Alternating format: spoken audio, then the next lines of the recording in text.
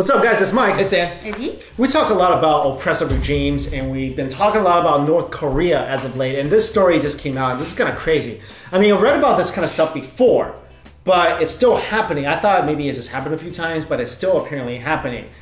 We know people get executed in North Korea. Yeah. But can you imagine being one of the top advisors to the little Kim? Yeah, I'll call him Little Kim. Are you sure you want to do that? I'll call him Little Jong-un. Are you sure you want to disrespect him? Yeah, pretty much. I mean, he's taken some extreme measures. The way he's This guy is insane. People. I mean, these are his top. He executed some of his top advisors, his relatives, for petty. Here's why it could happen to me. Right. Because I could be doing any of those things that he executed these people for. I can be doing that. First of all, yeah, I would fall asleep at meetings. Yeah, he executed someone for falling asleep at his meeting. Yep. That's reason number one. Yeah. Dang. And the second one is supposedly one guy, again, one of his top advisors, this is recent, got executed for suggesting that they improve the country's agricultural system. Apparently, that idea somehow undermined the Little Kim that you said. I didn't say that. I'm just repeating what you said. Little Kim. So much that they were like, he needs to get executed. I mean, I fall asleep at meetings all the time. Oh, I was at a meeting 2 days ago where I fell asleep. Can you imagine? I cannot imagine where like because I nod off so often in class, meetings, driving, sometimes I don't know. So I'm like whiplashing myself, and all of a sudden I like come to, and they're like, "Yeah, you're getting executed." I'm like, "No, you. What happens is you'd wake up already like you'd wake up tired."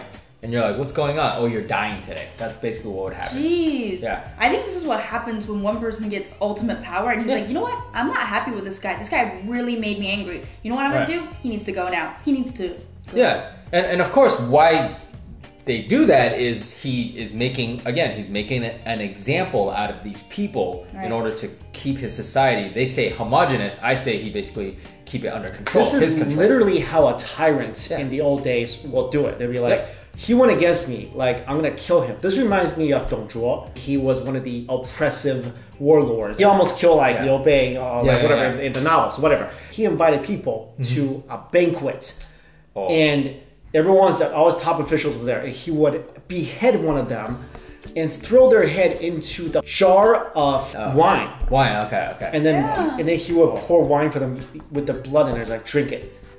For the other people. Yeah, and that's how he would intimidate his officials. Well, similar to that, guess how these two advisors died? They got killed by anti-aircraft weapons. You don't know what that is. What do you think that is? That anti-aircraft. I mean, definitely heavy machinery. I don't know. That means if it shoots you, you just blow up. Whatever. What do you think that is? Like a bazooka? I mean, it's not bazooka. It's like these shells, like an AA. Yeah. You ever play Command and Conquer? It's just these like really big bullets. Yeah, I mean things that are shoot down an aircraft. So not only does he have a bad temper, but he has a unique, cruel way of executing people. I just feel like, why do you have to do that? Why do you have to be like this? Some people say every so often, they go through a period where he needs to make a lot of people an example. That's why this year or last year they said that the public executions went from 30 to 60. Because I think right now people are saying he's kind of worried. I don't know about what, because he's always worried because everyone's being oppressed, except for like the 1%, right? And I'm sure everyone's trying to because every so often you hear about South Korea have to turn back North Korean defectors and North Koreans like escaping they're basically trying to run from the country. Yep. So of course he's worried. He's running this little nook of just this totalitarian terror zone. Right. And that's probably why he's killing people for watching K-drama. Yeah. I would imagine if I were this person, I treat other people like this. I treat my top advisor, I treat my family, I treat my people like this. Of course I would be paranoid. Yeah. And I feel like that's why he executes so many people, because he's like this, he knows that other people hate him. There's got to be some people who hate him, even if they get brainwashed not to. This is why I'm a little confused about why it hasn't happened. But if you think about every tyrant, there's always assassination attempts. Hitler, Right. a lot of failed ones, but yeah. Hitler, Mussolini, Qin Shi Huang, yeah. failed ones. Yeah, but yeah. I'm thinking there must be some who try to kill this guy. Well, this is what he does to prevent that from happening. Yo, But do you think his family's even afraid? of course, he killed his family before. Did you not know that? No, I didn't know that. He executed the first person he killed with the artillery gun was his uncle. No who was one of his way. top advisors who again fell asleep in his meeting.